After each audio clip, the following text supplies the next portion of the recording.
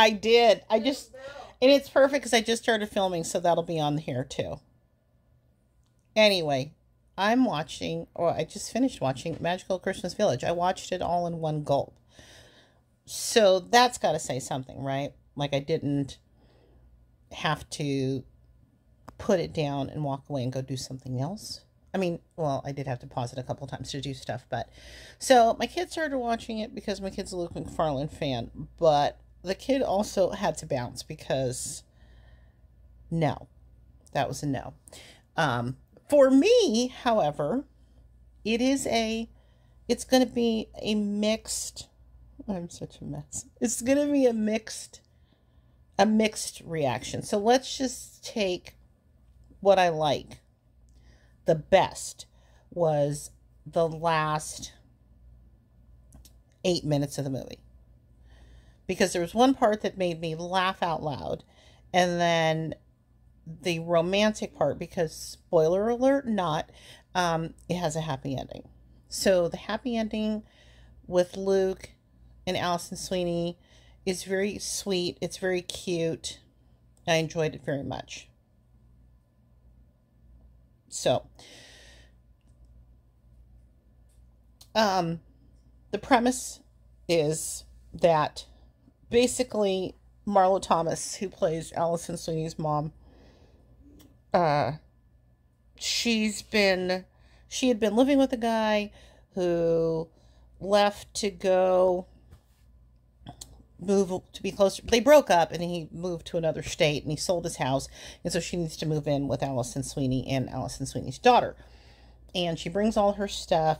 And one of the things that she brings is this Christmas village, which is why this is called a magical Christmas village, because basically what happens is that the daughter kind of, as my kid said, because I was saying this is kind of like I said, okay, the daughter's a witch and this is like a Christmas Ouija board, like basically, which is a bad analogy. And my kid said it's more like a voodoo doll, but like the whole town, because the Christmas village was built by Marlo Thomas's like great grandfather or something like that. And so it's the actual town that they live in.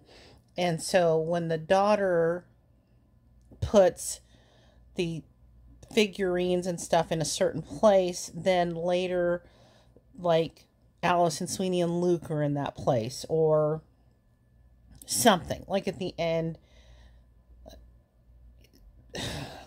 I am spoiling it, so I'll say it. I mean, okay.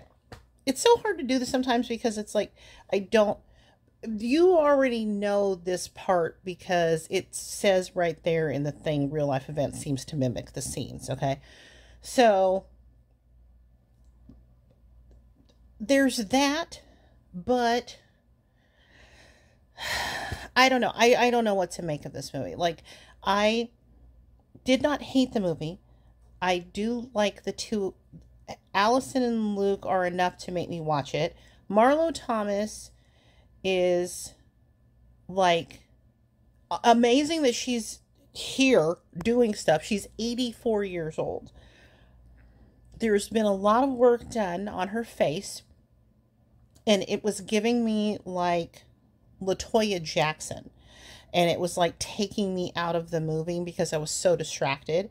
I mean, she looks amazing considering she's 84 years old, but at the same time, who knows? First of all, I should be so lucky to even make it to 84. Second of all, like, because that's like another 32 years from now.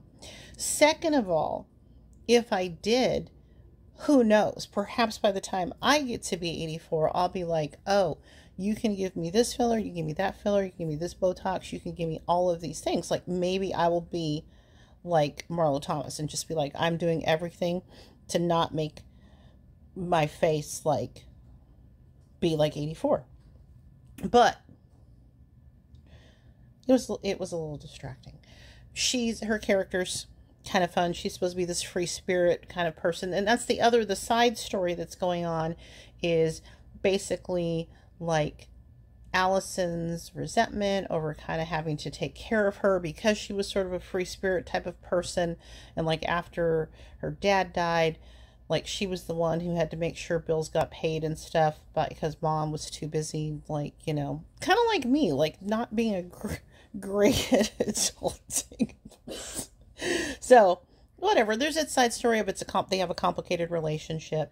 I liked her, Allison Sweeney's sister. I like that she was married to a black dude and that they had their mixed kids because, you know, that's always fun. Hashtag diversity and such. I don't know. So I don't know. I don't know. I almost feel, oh, and then I have this question because Marlo Thomas's character and Luke McFarlane keep meeting all over, like they're trying to talk, you know, bring this, that there's fate involved with things and stuff, and Marlo Thomas and Luke keep meeting like all over the place without realizing that Luke is dating Marlo Thomas's daughter. And I was like, I wasn't even sure why we needed to have that component. So, I mean, whatever. It's a Hallmark movie. I have questions that can't get answered. And I kind of feel like you could just put this on, fold the laundry, and then like, but super pay attention for like the last like 8 to 9 minutes. That's the best that I can tell you. So, yeah, this weekend I think I'm going to just post my reviews as I do them, just for grins, just to be something different. So I'm going to go ahead and say thanks for listening. Let me know what you thought, and maybe I'll be back. Well, I don't know if I'll be back tomorrow. There's 2 movies tomorrow night, so I don't know. But I don't know, I'll be back at some point with some more. Okay? So, as always, thanks for listening.